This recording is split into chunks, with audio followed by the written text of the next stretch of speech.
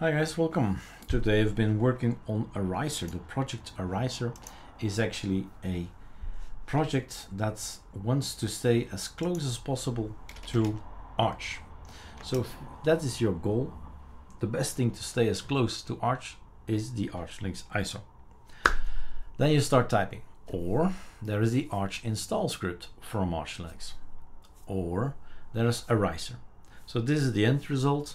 What I've done already is also run the Nemesis scripts, so have a look at that. That's possible to have something that removes things that you see in a distro and say, I don't want this. So 400 is remove all kind of things, and it keeps on making more and more changes. And it's up to you to decide what you want to keep or what you're gonna remove from a distro. So this is the look that I like, right? It's just a few things I've added, gone in here in the settings and went in here and I set it to ArcoLinux Arc Dark Candy, which can immediately become something totally different. So it's pure Arch. And I think we can see some versions if you like that. At the bottom here you have about the system, so you know we are on KDE Plasma version of 5.26.5 at this point in time, and so on. So it's on Arch. Well, ArcoLinux is also on Arch, KDE is also on Arch, and ALCI is also on Arch. It's all Arch Linux. But here we stay as close as possible to, let's restart, to Arch. So let us show how we started all this. So VirtualBox, I reboot into the firmware interface. This is not grub. By default, this is systemd boot. In a clean machine, you'll have this. No, sorry. You will see this. And it will ask you, like any other Arch Linux system, this is pure Arch. And if it's a BIOS system, you have a nice graphical logo there. But this is UEFI in VirtualBox. So you'll get this. You can do with speak or without speak. So this is still at this point in time pure Arch. We just boot the ArcoLinux ISO. What we've added to the ArcoLinux ISO are scripts from ls from PickelDev. So ls Arch Linux installer script. That's what it stands for. And all I have to do is type the word ls.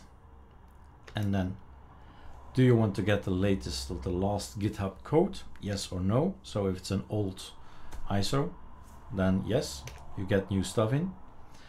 Shall we start the ls script? Yes or no.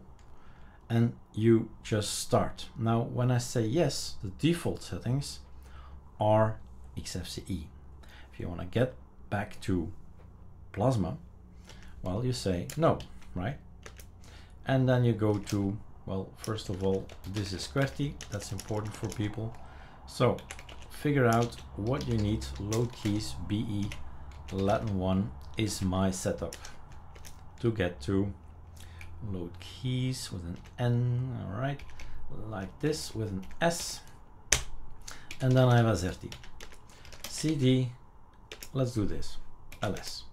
So the first two folders there, ls and lsdev, dev is for development. So if PickelDev is gonna add code, I test it out with the dev development. So ls is the good way to go. So cd ls, and in here is everything you need to know. With this folder and the content of this folder, you're good to go. And we run start sh, but from now on you can also start ls.sh, right? Now, like I said, the configuration, the default conf, the guys that are not green, there is an ls.conf somewhere. Where are you? There he is at the bottom left, ls.conf. If you say nano ls.conf, then in here is somewhere XFCE and not KDE. So if you want to have the KDE again, here he is, line 151. KDE is not installed. Exclamation mark, not installed. XFCE is installed. Simple as that.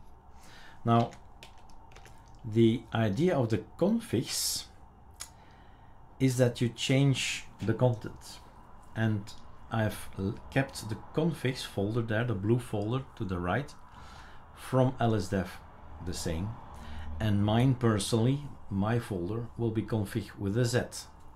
So cd config Z, or let's do ls config Z. This is the ls config KDE, and the only thing I do is change xfce into KDE. So it's a simple script which I do not need, right? I can just go in here and start typing. Control X. But the scripts, the idea of the scripts is that I just do the following: config Z, and then I choose what I want. ls config KDE, enter. That's it. And what I've changed, Control W, what I've changed, KDE, is in line 151, more or less in the middle of the screen. It says now KDE, desktop environment. And that's it. So with this little script, I changed the whole line 151 to what I want to have, KDE. And the display manager will be auto, and auto means it's going to use SEM for KDE, obviously. So if I want to kickstart everything, I say ls.sh. .sh, and it goes on. Do you want to continue? Yes, no. And from now on, the current plasma is going to be overwritten with a new plasma, and this is, I think, the way to go, in the sense that this is the purest way to stay close to Arch. The scripting is done by somebody else, not me, PicoDev. He's the maintainer of the ls script. I'm the maintainer of the Ariser project.